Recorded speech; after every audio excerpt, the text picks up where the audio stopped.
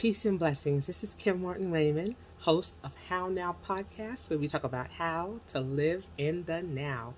I'm so excited to be with you all this evening, and I hope that you had a wonderful Christmas holiday.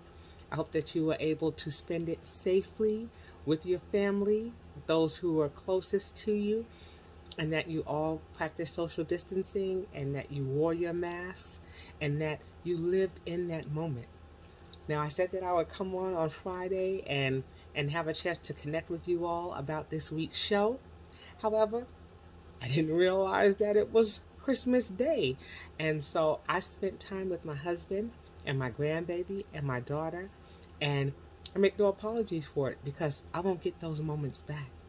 And that's where we talk about the importance of living in the now, capturing those moments and not being so worried and caught up about the things that are going on around us that we forget to live in the now and to enjoy those things that are happening around us. So I had a beautiful time with my family yesterday, and now we're moving into today. And today is the beginning of Kwanzaa, the Ngozi Saba, where we talk about the 7 principles. And the first one is Umoja, and that is to strive for and maintain unity in the family, community, the nation, and our race.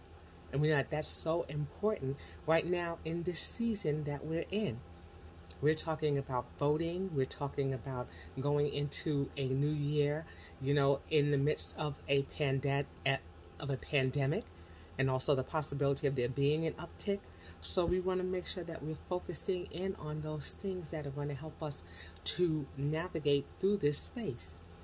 And Umoja is one of those things.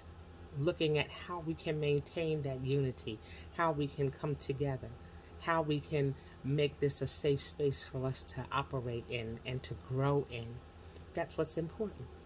So I hope to come back tomorrow and talk about the second principle that goes along with the Ngozi Saba and the 7 principles of Kwanzaa, because I think it's important for us just to kind of focus in on that and see how it affects us right now.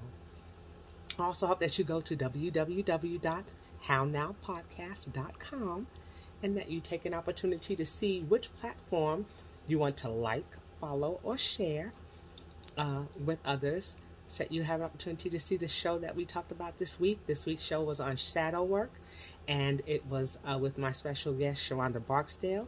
So hopefully you had an opportunity to hear it, to listen to it, to share it. And we look forward to next week's show, where we'll be talking about the law of attraction. We're trying to get ourselves prepared for this new year that's racing towards us. And we want to start setting our intentions and start talking about those things that are going to help us reach a place of abundance, spiritually, physically, and emotionally. That's what this platform is all about. So I look forward to chit-chatting with you a little bit tomorrow when we talk about the second principle of Kwanzaa. And until then, please take care of yourself and take care of each other. And remember to live in the now. And until next time, I say peace.